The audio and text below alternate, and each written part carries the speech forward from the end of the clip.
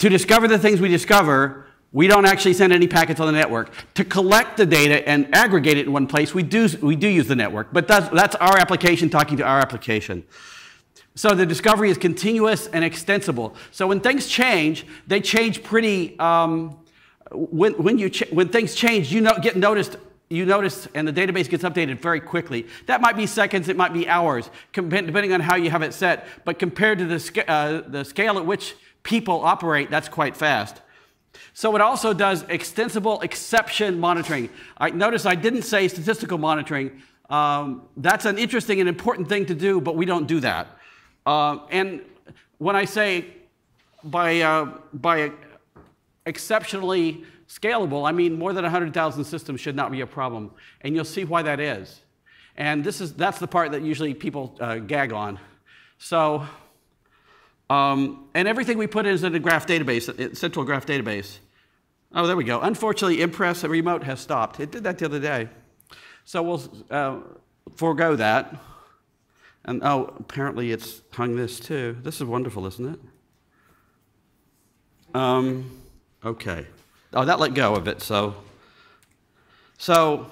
back up. So how many people in the room here have some kind of monitoring system? How many of you have some kind of discovery system that creates a CMDB that's automatically updated? Very small percentage of people by comparison. And most of these are probably, in this crowd, mostly open source. Is that correct, including for the discovery or not? Closed on the discovery? Yeah, that's kind of what I suspected. So how many people here are happy what you have with monitoring? Discovery? Yeah, okay. This is my market research, guys. So thank you for your assistance.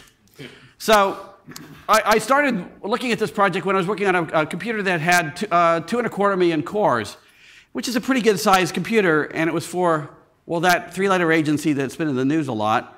And because of this, we had concerns for extreme scale, and I can actually mention that because there are actually, if you go look up PsyComp64, you can find out about it. And it had a cube topology, so you had to be topology aware, and I started thinking about this, and I realized that I had some ideas that were interesting. And so I started out this project as really about monitoring. But as it went on, I've added this discovery and realized that for most people, discovery is the piece that they don't have. It's the, as you can see by their hands raised in the audience, the piece that people are sort of missing out on. And we sort of went to added topology discovery. Now we kind of discover whatever you want. So as I give this talk, I give it what I call it in 8 dimensions. And so someone here in the audience probably knows what this is. This is an 8-dimensional hypercube compressed into 2 dimensions. So I'll use this to remind myself that I'm changing gears and changing dimensions in the discussion. So the 8 dimensions we'll cover are the problems we address, the capabilities that the system has, how we distribute the work, which is some philosophical kinds of things, the components, the architecture that supports this, the components that go to it, a little about the discovery graph schema, the API for discovering, which is this extensible API. People already know how to write APIs for monitoring, so I won't talk about that. And the status of the project and the project's needs. My purpose for coming here is community building. Although I mentioned marketing, really it's community building. I'm looking for people to come alongside and say, oh, this is exciting, I want to help. This is what open source is about. So the first dimension of is the problems we're addressing. One way of looking at system management, most of what people do for systems management is about risk management. You know, you get stuff up, and that sort of takes a little bit of time, and all the rest of your life after that is spent about risk management. One way or another, risk management. Whether it's, you know, fixing problems, avoiding problems, keeping things up, all those issues you do have to do with risk management. So the things we do to help that are we maintain a detailed discovery database. You could call it a CMDB if you like. For those of you who like ITIL or whose managers like ITIL, CMDB, Configuration Management Database. We discover systems that you've forgotten about, which is an interesting thing because about 30% of all break-ins that come in from the outside come through machines people have lost track of. You know, it's really good to have tools like Puppet or Chef, But they only manage the systems they know about. If you if you think it's been retired or you haven't yet put it under puppet or chef because it's an experiment of some kind, then it doesn't know about it. So this is the truth. When you look at the data, about 30% of the break-ins come through systems that are no longer being maintained because people forgot about them. We also discover what licensed software that you have. Now, there are two kinds of risks with that. One is the risk you're paying too much money, since Oracle, for example, is very, very proud of their software. And it'd be happy to charge you quite a bit of money for extra copies that you don't actually need. And in the US, at least, the risk of having too few licenses costs you about about $500,000 to start. That's for anything. So there are significant financial risks associated with that. We also monitor servers, systems, and switches. And when you monitor those services, that's about risk mitigation as well, trying to make sure that you have the opportunity to fix it sooner rather than later, so that you know before your customer calls you that you have a problem. You can say, yeah, our guy's already on it, even to the first customer. And of course, one of the other risks is if I have a service that I'm providing and I'm not monitoring it because I've made an error, or something is slipped between the cracks, then how many people here have things slip between the cracks in their administration? Yeah, okay. Gosh, I've never seen that myself, except on the systems that I've managed, right? So one of the things that can happen is you could be offering a service and not monitoring it. But because we discover all the services that you're offering, we can tell you through a graph query, you can ask the question, tell me what services I'm offering but not monitoring. So as I said, to summarize, we're doing intrusions, licensed software, audit risk. Audits are a piece of this as well. A lot of public companies have very formal public audit kind of procedures. And this data, having it there all the time, means you're ready on any given day for an audit. So from a DevOps perspective, why do you want discovery? Documentation. Anybody here think their documentation is complete? Correct? Yeah, okay, that's the usual answer. Sometimes one or two people raise their hands. But the point is that means there's an opportunity here to fix a problem that people have. How many people think they know all their dependencies? Excellent. One person. That's sort of normal too. But so if you want to do planning, let's say you have a process that you want to say, we're managing all this stuff in this fashion, and we want to transform into managing it this way. In the process of transforming the two, you want to know exactly how it really is, what state you're at the moment, and whether you've actually achieved what you intended to at the end.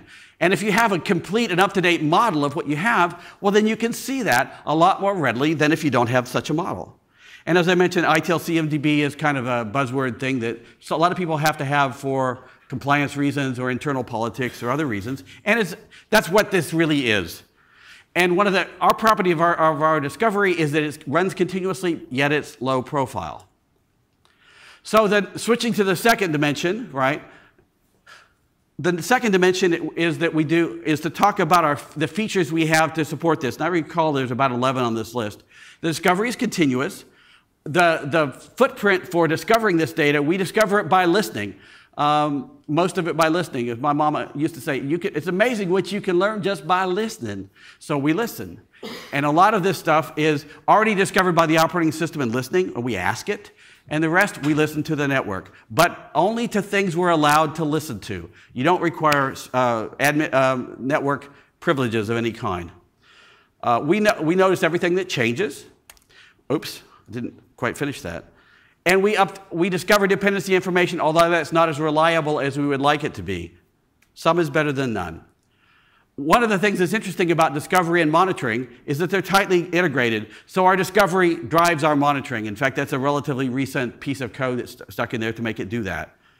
And they're both easily extensible, scalable to a large number of systems.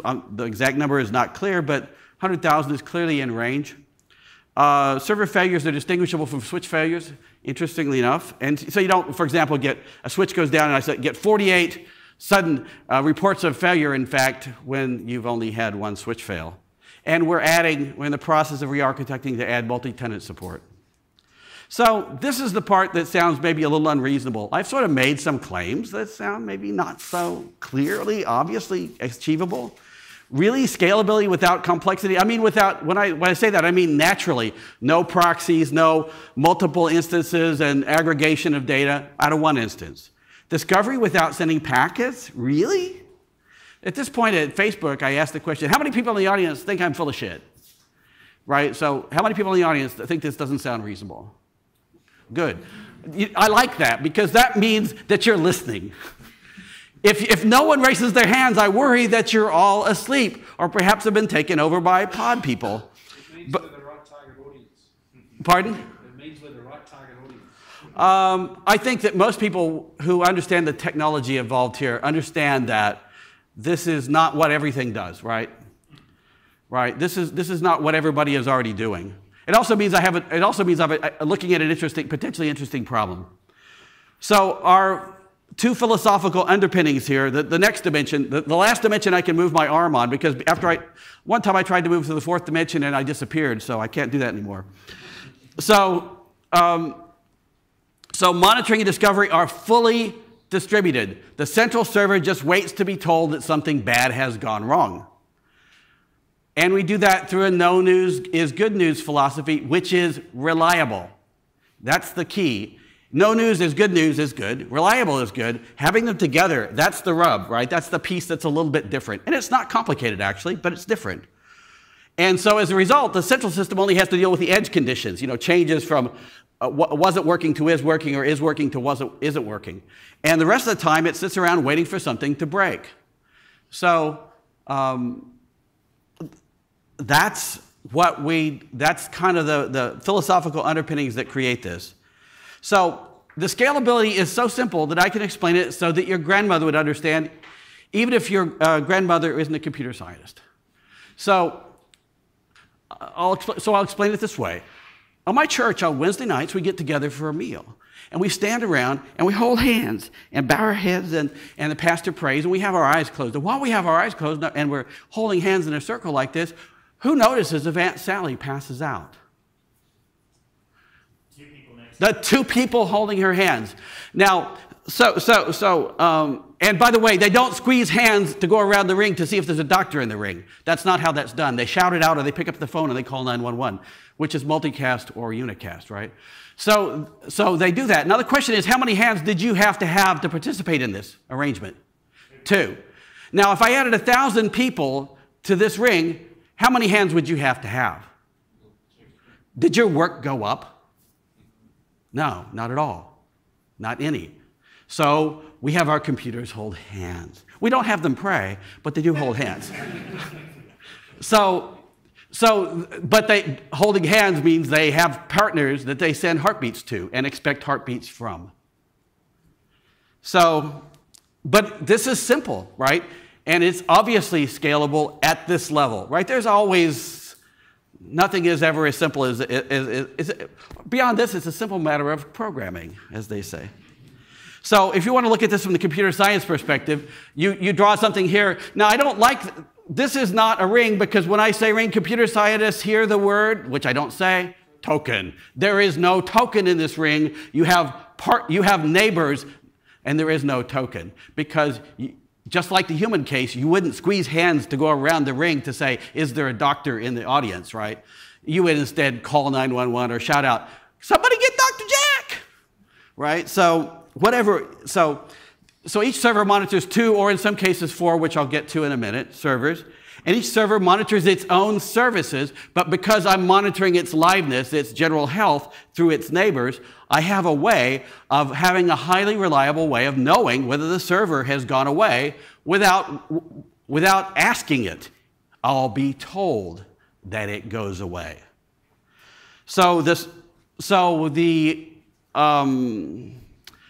So in this case, for example, server A heartbeats F and B, F heartbeats A and E, and I think this is obvious, right? Is this obvious to people at this point? Yeah. And ring repair is extremely. If you have a million nodes, you're looking at hardware failure rates, and hardware failure rates alone, you're looking at 10,000 packets a day to do that work. which is pretty tolerable. Now, of course, there's a lot more things than that, but that's just to give you an idea of the back of the envelope style scaling, right? So that's the first ring I drew you is exactly how the code works today. This is how we want it to work, which is way cooler computer science looking diagram, right? There's no question this is way cooler looking. So now instead, we use I apologize to the camera people, we use the rings, the vertical rings here are per switch. So let's start with just that ring. Interesting thing about that ring, it is your cheapest bandwidth. It is the bandwidth which is most reliable. If you are losing packets going port to port on your switch, you have a problem, and it is not my software, right? And so, but of course, if the switch fails, you're not going to know, right? So, oh, that's bad. Oh, I know what I could do. We could add a ring like this green ring here, where I nominate one machine per switch on a subnet to create a second ring. Now, something very interesting happens when I do that. I have another question to ask the audience, and this is not rhetorical, right? So if this guy fails, if this box fails, how many reports will I get? It has 4 hands, right? This guy has 4 hands instead of 2. How many reports will I get? 4. Right. If this switch fails, how many reports will I get? 2. Oh, what a neat property. I can now detect that the switch has failed and distinguish it, in most cases, from the server failing without even knowing anything about the switch. Now, of course, there are lots of edge cases, and edge cases happen all the time if you have billions of servers and billions of switches, but the majority of them still look a lot like this. Now, of course, if you have so what we did in addition at the top, we created an inter-subnet ring where I nominate one machine for each subnet. And so what I really have done is created rings which match the failure domains of the network. They're at least correlated to failure domains in the network. And you can imagine, if you really had lots of different sites, you could imagine one ring at the top where you had one server nominated per site. Now, if you do that, then how much traffic is going between sites to monitor the whole darn site? The answer is not very much, right? Not very much. 2 packets a second, or a packet every 30 seconds, whatever it is that you set it to. But it's a very small amount of data to let you know reliably that you haven't lost communication with that site and that things on that site are continuing to function more or less correctly. So this is an interesting architecture where we'd like to go. And as I said, 96% of the traffic then stays within your switch. It's about 95, 96%, depending on what numbers you believe and how big your switches are. I understand Google has some really big switches, so it'd be even a smaller, higher percentage. But the point is, almost all your traffic stays within a switch. So it has a sort of elegant beauty to it in terms of matching the network and matching up to having some nice properties of diagnosing problems according to failure domains, and also to minimizing the traffic on the network. So the next architectural component, the next component here in the next dimension, the one I don't want to wave my hands or I'll disappear, is the 4th dimension, or to go to architectural components. That is to say, what architecture supports this, right? So I've described how it works in sort of wave your hands terms, which I like waving my hands. So the next dimension, though, is to talk about our 3 architectural components we really have here. I have something, because this is the Assimilation Project, of course, the agents we put on all the machines have to be called nanoprobes. And of course, that means we want to inject your machine with nanoprobes so they can be assimilated and join the collective. Therefore, the top-level system has to be called the Collective Management Authority. Now, I didn't call it a system because it may, in fact, as things evolve, become a cluster rather than a single system. But for a long time, it can be a single system. So the 3 components are the CMA, the Collective Management Authority, the nanoprobes, which are agents on all the machines you have permission to put them on anyway, and we have data storage using the Neo4j graph database. It's a reasonable database and an excellent, I think they do a good job of managing it as an open source project. So the CMA itself, going on to talk about the CMA itself, it is written in Python, because I like Python. And really it does 3 things. It manages the nanoprobes, which is most of its job. It updates the database, which is part, you could argue, is part of the nanoprobe management business. And it issues alerts. That's all it does. That, if you think about it, that makes sense. Now, there's a GUI that hasn't been written, and when that exists, it will hook into here as well. But it probably actually won't be part of the CMA anyway. So these are, this is all it does, right? And I'll talk a little more about the nanoprobe management. For example, it is the CMA, which, by the way, I didn't mention this. I'm happy to take questions during the talk. I'm sorry, I didn't mention that. So don't hesitate. From now on, don't hesitate to ask questions, because I'm happy to answer them. And it's a lot easier for you to not hold the question, but to get, yes? This is implemented now? Just the one ring, but everything else is implemented, and I'll do a little demo in a bit, okay? And you can see some of what's, yes? So I can understand how that topology of the previous slide would work if most of the time all servers are up. But if you've got a large number of servers, then at any one point in time, there will be a subset of those servers that are down for the next week, 2 weeks, yes, maintenance or whatever. Now, if one of the, for example, the inter-switch designated nodes is down... those are assigned by the CMA. Those are assigned by the CMA, and we assign a new one if it goes down. So you'll need a protocol. Now, the protocol to reassign, is that directly from the CMA? Yes, we made that choice for security reasons more than anything else, and simplicity. Right. Okay, so there's the nano that works. Listen for commands from the CMA. Yeah, I'm about to talk a little more about the nanoprobes are policy-free, and they don't know anything at all about the topology, nothing about the topology. Right. They're just told they know about sending heartbeats, they know about expecting heartbeats, that's it. Right. So if you end up with a one-way communication to a node, can't you end up with this breaking down? Because with some types of routing errors, you can end up that A can talk to B, but B can't talk to A. Yes. So you could end up with a command saying, take over that role, or lose that role. But I get ACKs back, and if I don't get the ACK, I eventually mark the machine as dead. Right, so they're datagrams, or is it a stream protocol? They're datagram. I'm not sure I want to give all that detail right now. Okay. It's a good discussion, but we only have so much time. Sure. It's an excellent discussion. And the answer is, the short answer is I use UDP with a reliable transport protocol over it. I mean, that's the short answer, right? Okay. Because you hardly ever expect to hear anything from these guys. They'll go months or years with no packets from them. It makes no sense to keep up a TCP connection for years. That makes sense. So update the rings. So that's update rings, join and leave, right? That's the CMA causes that to happen in the nanoprobes. They're in charge. For the most part, you have to expect, just like you said, a certain percentage of your systems have been taken over by bad guys. And you want to survive in that case as well. You don't want to do the worst thing you can do, so you give them as little trust as you can get to get the scalability and no more, right? That's sort of my philosophy. People say, oh, well, I have protocols that deal with this or deal with that. So I'd rather go simple and say, give them as little trust as possible. The nanoprobe functions are in C. They do two things. They announce themselves to the CMA. They say, hello, here I am. And then they wait to be told what to do. If they announce themselves and are never told to do anything, they do nothing. They do nothing. So they receive configuration information, for example, that tells it where the CMA is and various ports and protocols to use for different things, right? And they're told to send and receive heartbeats, send and expect heartbeats, I should say. And they're told to perform discovery actions, and they're told to perform monitoring actions. And at the moment, the implementation has no persistent state across reboots. And in fact, by the way, they have no configuration with one possible exception, and that exception is if in your network they can't locate the CMA automatically, which can happen in some cases, then you'll have to tell them how to locate the CMA.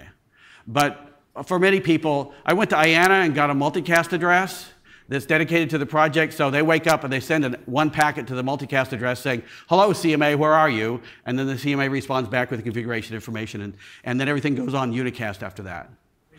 Yes? How are you handling security if you don't have any configuration?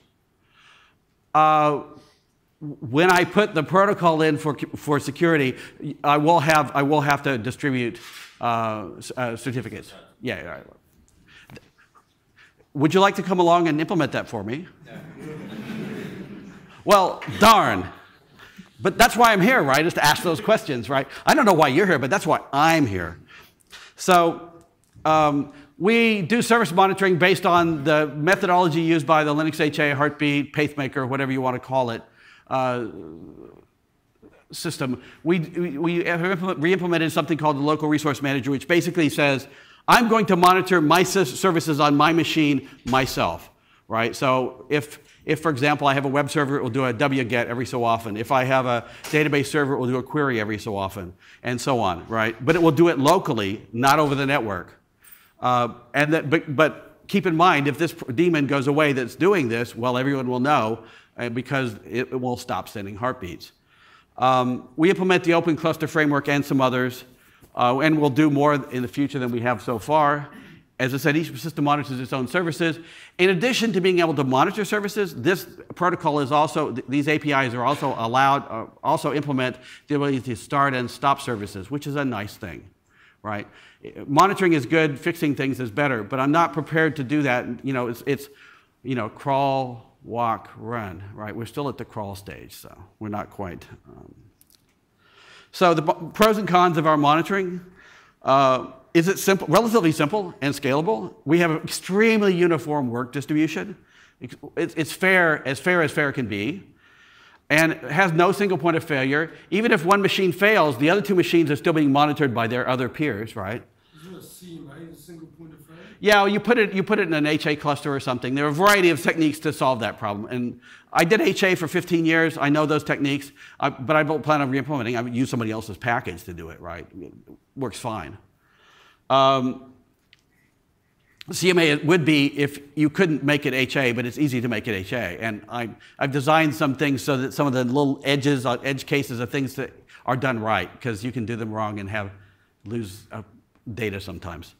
So we have the option of distinguishing switch failure versus host failure in the future. It's very easy, extremely light on the LAN and the WAN. For the WAN case, where you have multiple sites, man, it's just nothing, right? It's nothing. And we have implemented a sort of multi-tenant approach. It's not all fully deployed, but it will be. The disadvantage is active agents. If you hate active agents, you're going to hate this. Be done with it, right? You're going to hate it. Okay, you hate it. It also has a potential slowness at start power on.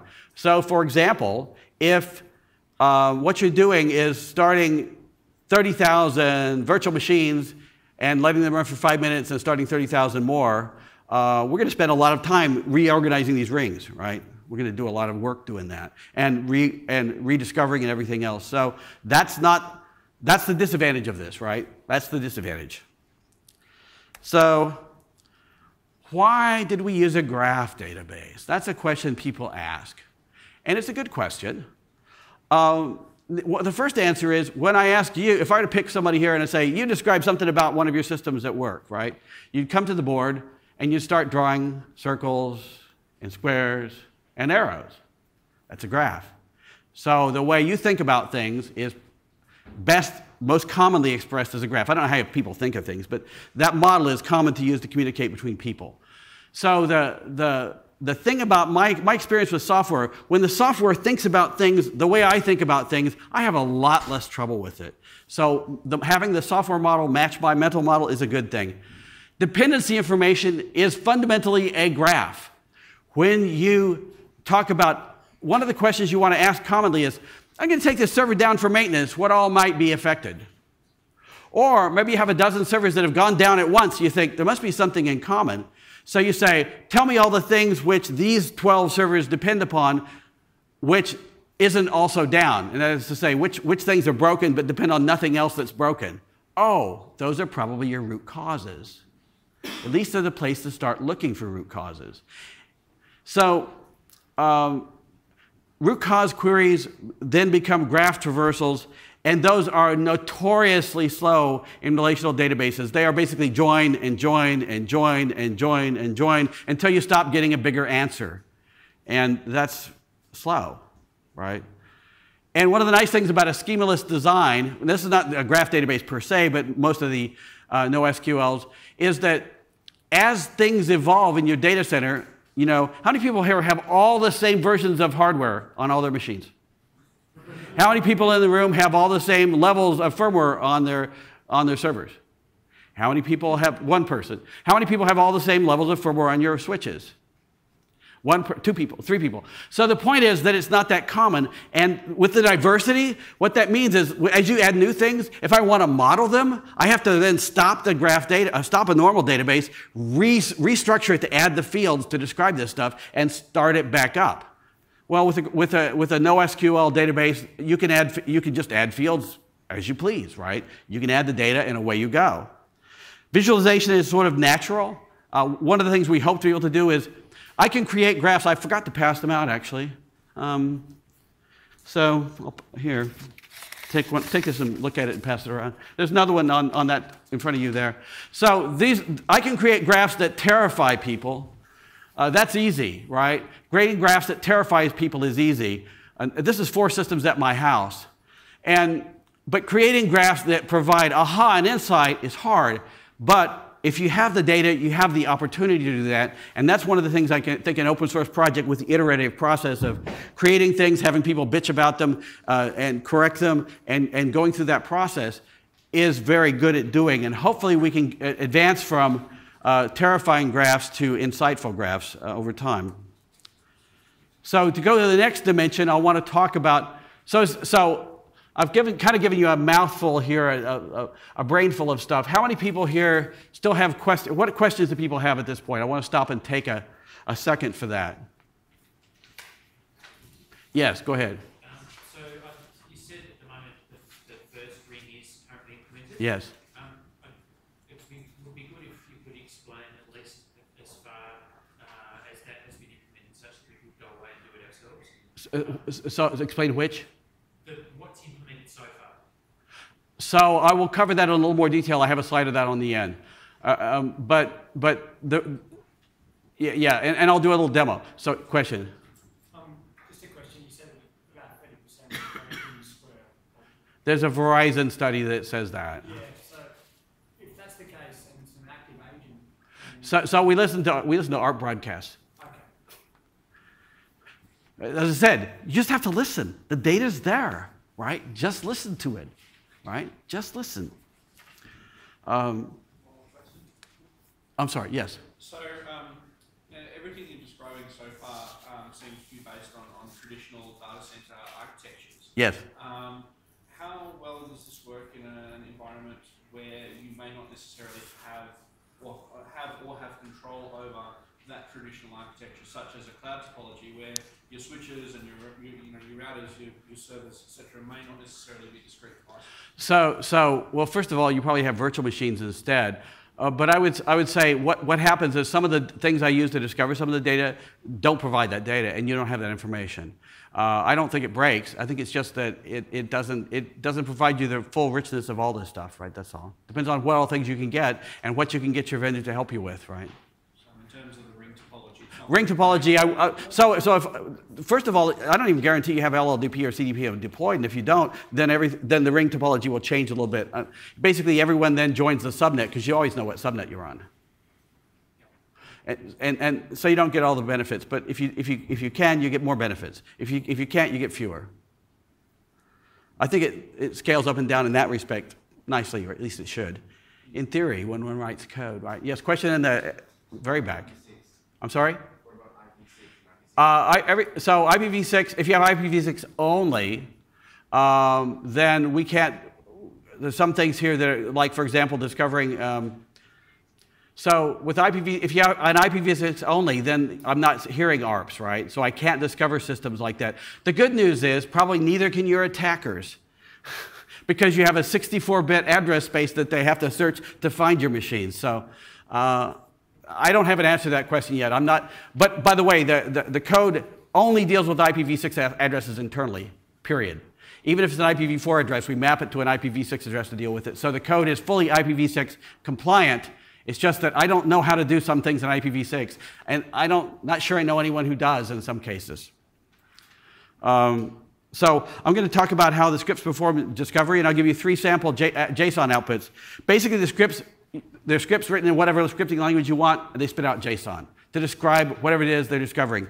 And I don't discover the whole system, I discover aspects or dimensions of the system, right, separately. And I'll give you a sample OS information, sample service discovery, and sample server discovery, listening port discovery. Oh, it says I'm going to do a demo here. I've never done the demo before, ever. I mean, in public. Let's see if I can switch over here. So what I'm going to do here, I have to switch to this window.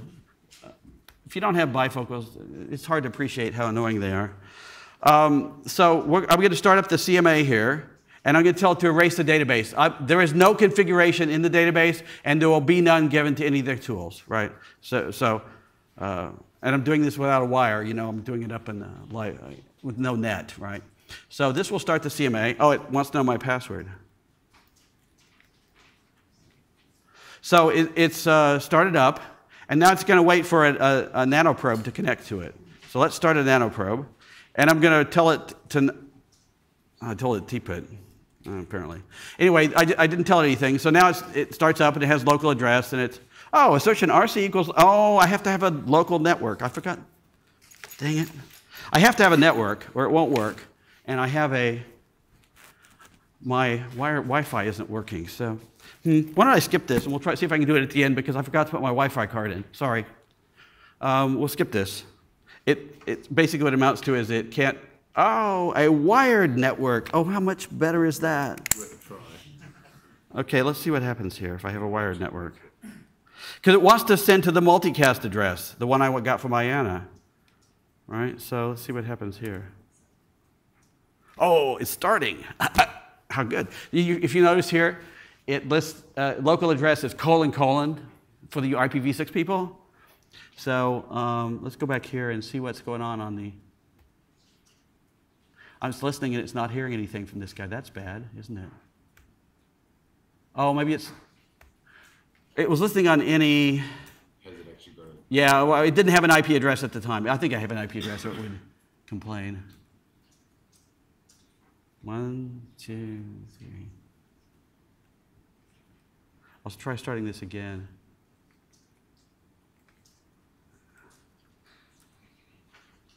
Connected to the CMA, happiness. Okay, now what's happened here is that over here on the CMA side, it has said, so that's saying more stuff. Oh, invalid network address type. That's interesting. I've never seen that before. Isn't that wonderful? So anyway, if you see at the top here, it says what's off the screen is the fact that it discovered that it's running Neo4j, it's just running the Munin node, and it's running RPC statd and some other things, and it knows how to monitor some of those and not how to monitor others.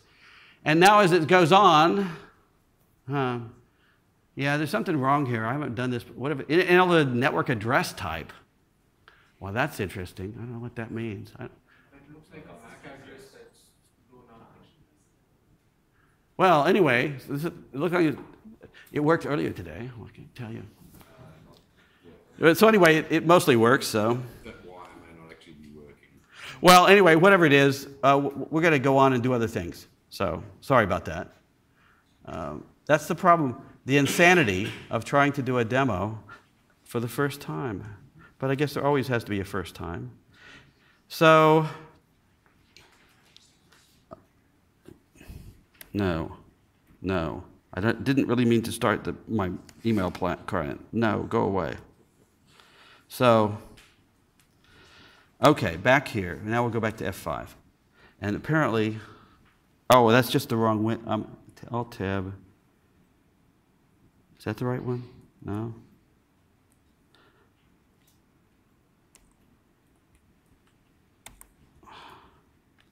That apparently does. Well, this is really good, guys. You know, I'm just so impressive, aren't I? Alt-tab. Alt-tab. Yeah, thanks.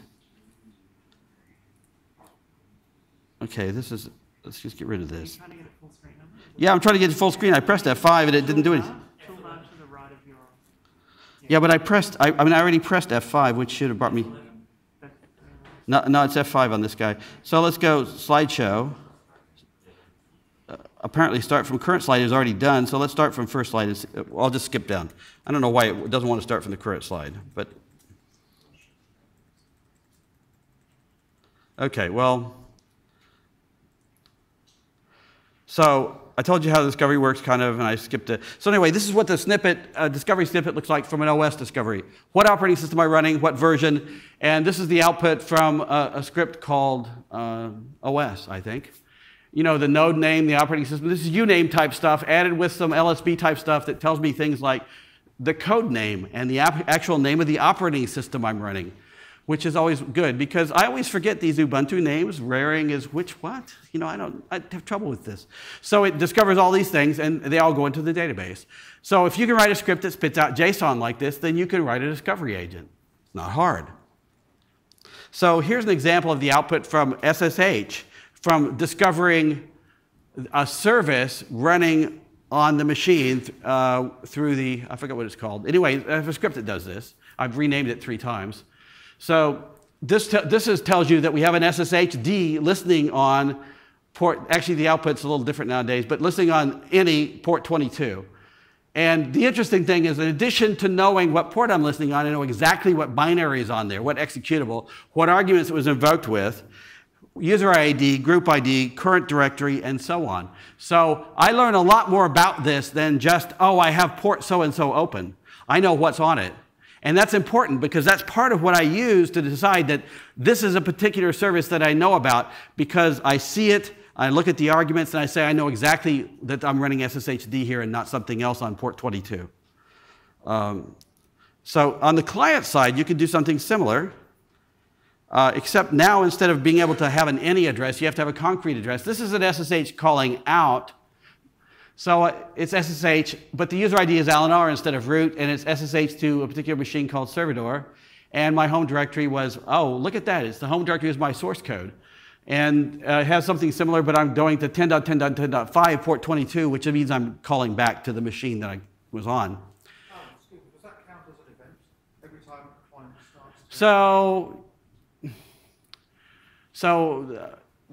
In terms of services, I have some work to do here in terms of keeping the noise down.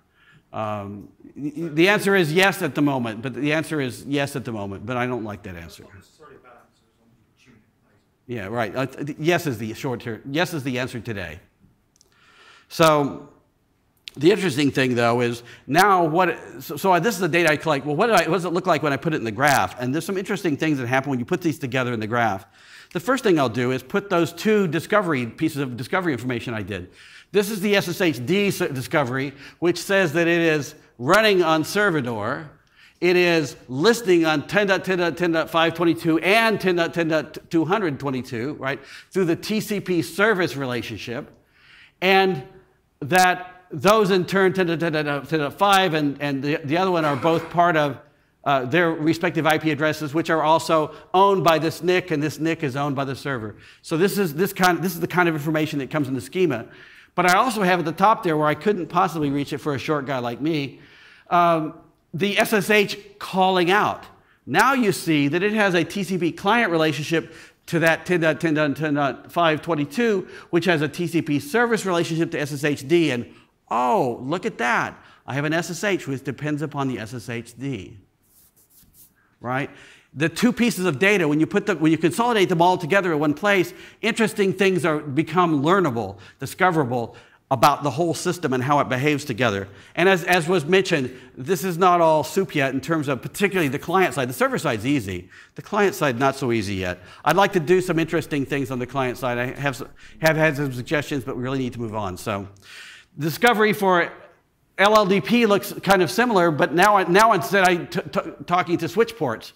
So I have a wired to relationship between NIC ETH0 and this switch port G3, which is labeled by the switch kitchen north wall white jack. Everything on here was discovered. Nothing was input to my program. I did tell the switch where that port went. But then you can see how all of these things come together, and I can now see where this switch port is plugged into which switch through LLDP or CDP. The next dimension is the current status, which was asked about. We have great unit tests. The nanoprobe works quite well. Several discovery methods have been written and work fine. I've completed restructuring the CMA. Actually, at this point, that's probably... Yeah, okay. Yeah, so anyway, we have user interface development underway. Currently, a license under the GPL option of changing license or offering another license. We need lots of different kinds of talents. We particularly need early adopters. The point here is to have you come engage with the project and help us out with it. So thanks very much for your time.